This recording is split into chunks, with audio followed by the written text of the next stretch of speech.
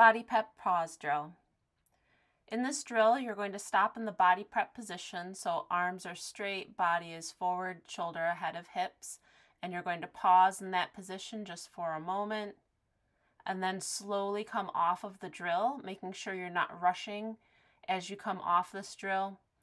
This helps you to feel the swing back into the finish, and then the body pivoting over the seat, and the moment that the seat is not moving during the stroke, it helps to accentuate that feeling so that you can control the recovery, so that you can keep your body set, and so that you can be tall and ready for the catch.